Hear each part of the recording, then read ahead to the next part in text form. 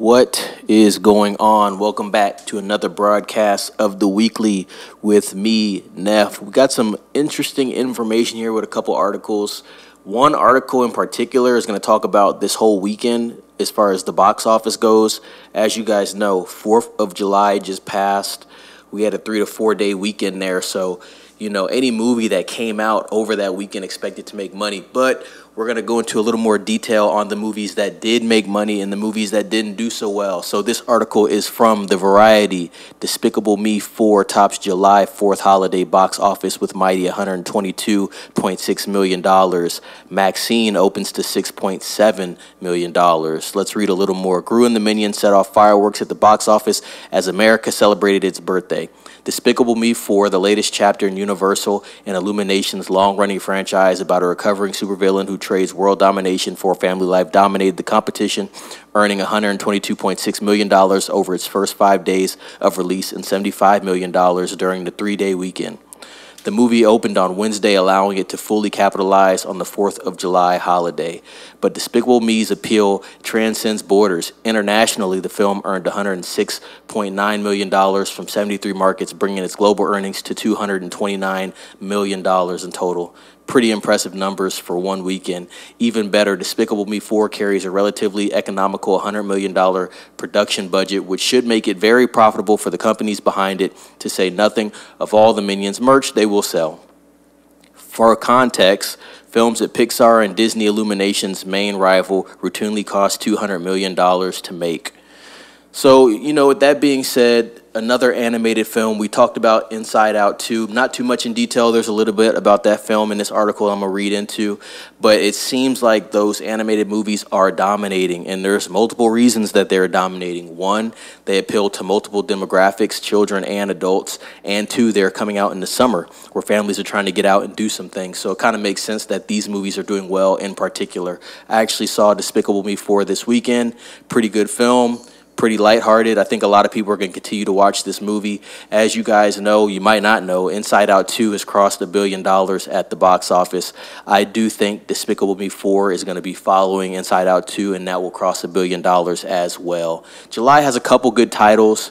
The one I'm most excited for is Deadpool, of course, at the end of the month. But the animated films are dominating this summer so far. Let me keep reading. One of those Disney and Pixar productions, Inside Out 2, continued to be a box office juggernaut, nabbing $30 million for a second-place finish. The animated sequel about the emotional life of a teenager girl is the summer's biggest hit, earning $533.8 million domestically and $1.2 billion globally. So, yeah, killing it with the animated films. They got some information on A Quiet Place Day 1 as well.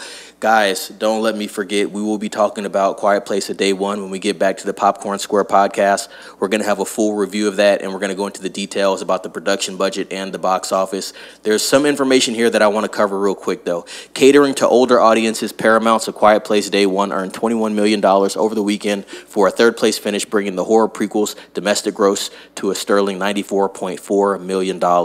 That's pretty good as well. I know the box office was about $67 million, so not bad for a big-budget film. I do think Quiet Place will be successful. I think it needs about $205 million. I think it can hit that mark.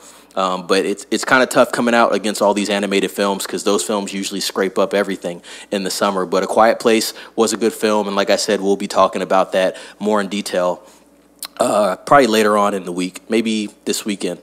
Let's see. So I'm not really seeing too much about MaXXXine, but there's something here. It says here, A24's MaXXXine, a horror thriller about a starlet targeting killer that unfolds in 1980s Hollywood, debuted at $6.7 million for a fourth-place finish, while Angel Studios' Sound of Hope, the story of Possum Trot, a faith-based drama about the members of a rural church and the foster children they help, earned $3.2 million over the weekend to bring its domestic total to $6.8 million. So there was a couple titles that came out. I know the MaXXXine film, I heard a little bit about that. Didn't seem too interesting to me, but if you're a fan of A24 films, I think this is their final film in the X trilogy. So yeah, MaXXXine is out right now. Looks like it's a period piece in the 80s. So I don't know. I'm not going to be watching that in theater. It might be something to stream, but that movie came out over the weekend as well. And like we said, more of these films that are targeted towards adults, they're going to have a lot of a harder time making money in the box office when they're competing with these animated films that come out at the same time.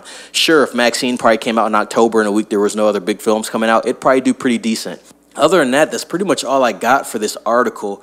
I thought it was a pretty good article, some pretty good information. It kind of gives us a recap on everything that's happened this month so far. Like I said, we got Twisters coming up. We got Deadpool coming up. That's going to be great. But July seems to be a pretty decent month for animated films in Hollywood so far. We talked about Inside Out 2 a little bit, currently sitting at $1.2 billion. That is the highest grossing film of the year so far. So congrats to Pixar and Inside Out 2.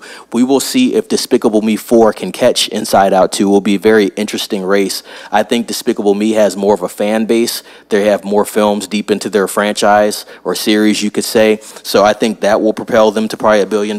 But Inside Out 2 has done very well, and I think the Inside Out I guess franchise, you can call it. It's probably going to be a franchise. I think they'll get 3 out of it. I think that's going to be on its way to being one of those legendary animated films that kids like to get out and see with the family. Other than that, guys, that's going to do it for this broadcast of the weekly. Like, subscribe, comment, ring the bell for notifications. Keep watching the podcast. We're going to have some new episodes up very shortly. You're going to have another weekly coming up probably this week. We'll see what new information is floating around Hollywood and entertainment. I will be reporting on that. With that being said, guys, be safe.